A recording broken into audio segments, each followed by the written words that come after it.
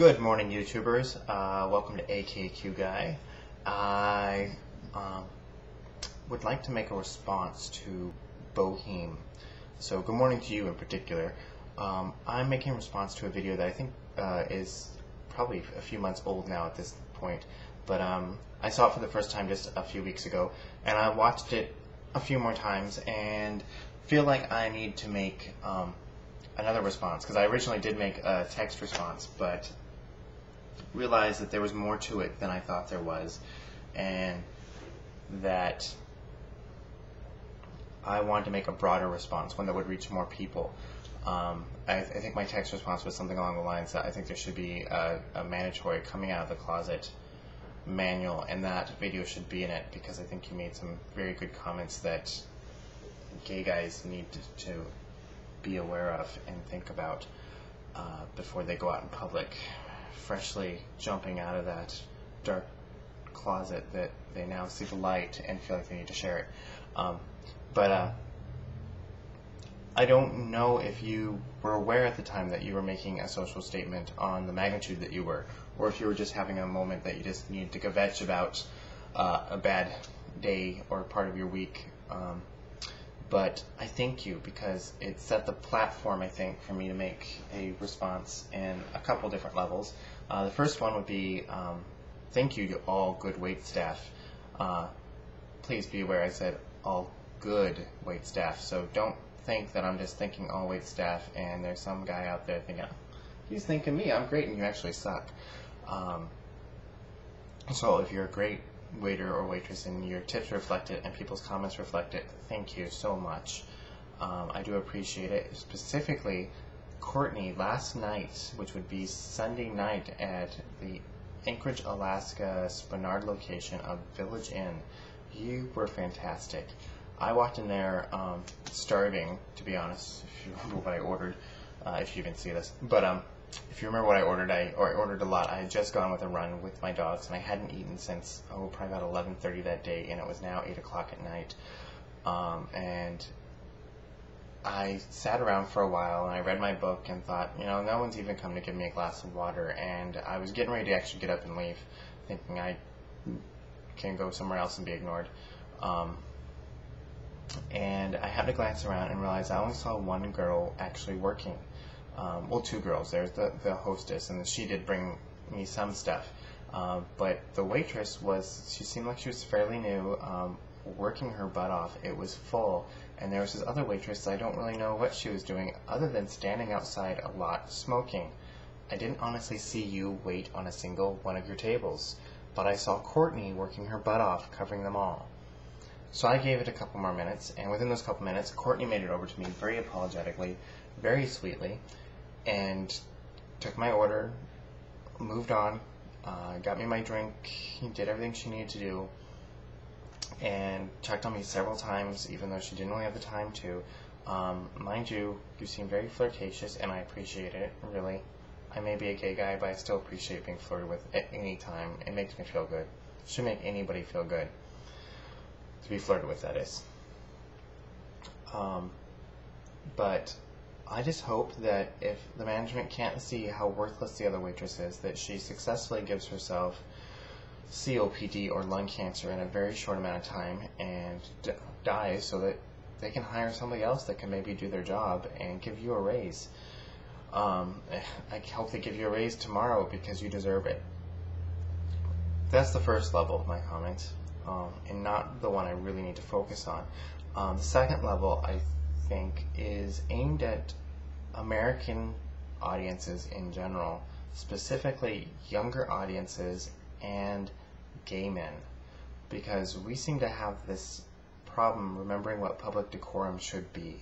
In fact, a lot of young gay men in particular have completely forgot there is such a thing, and think that they need to announce every little thing, such as their preference for feeling balls on their chin, to an entire audience, whether that was an intentional audience or not.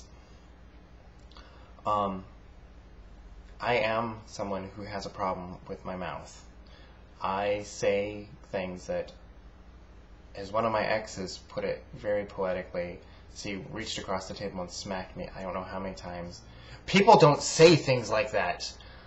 Unfortunately, some of us do, and after working 5 years in ICU, I feel very free saying a lot of things that other people probably wouldn't. I apologize, Ryan. I didn't mean to embarrass you. But what I would like to ask, being someone with this problem, is that when you're going to say such things, I understand that filter is not always going to catch it. Sometimes my filter does, and I can shut it down. Sometimes I don't shut it down until it's halfway out, but I do shut it down. But sometimes I realize that I really want to say it. It needs to be said, but I can manage my volume. And that's what I would like to ask all of you to be aware of.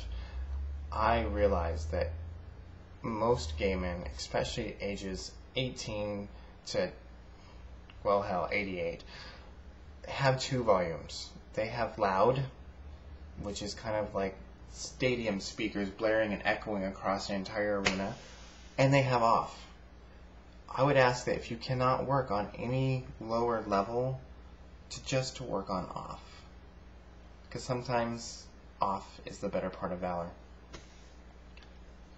So, like I said, I have been the victim of bitchy queens in public who feel the need to run their mouth about something that is none of their business. And I have also victimized others, being a bitchy queen that was running my mouth about something that was none of my business. Victimizing people with my mouth, that sounds like it would be so much more fun than it really was. Believe me, I'm not talking about any of the fun times that I victimized someone or was a victim of their mouths. We'll talk about those in another video, another time. But being one of those people, I would like you to be aware that when you're in a public setting, no matter what that setting is, you have the people you're with who is your intended audience that you want to say something to. But you're also surrounded by other people who are not necessarily your intended audience, but are going to be an audience anyway. They're going to hear you. And this may be made up of small children, old people, or people in general. And you need to be aware that you are not the one person that entire setting is revolving around, unless you're up at the front with a microphone in your hand and everyone is paying to sit and listen to you. Unless you're that person, there's no one else there that's revolving around you. And that you're not the most important person. In fact, in general, when you're in a big room like that, I find that importance level is pretty even across the board, except for the few of us that realize that we're less important than anyone else. Been there, done that. So, I would ask, again, that when you are in public, that you watch what you say, because you're not having often the effect that you think you are. There's not some guy sitting behind you thinking, I really don't like gay guys, but that guy telling us about, how he loves to give head and he loves, working on that little ridge as it moves into the shaft. He is so cool. I think I need to get to know gay guys more. No, you're having probably the exact opposite effect.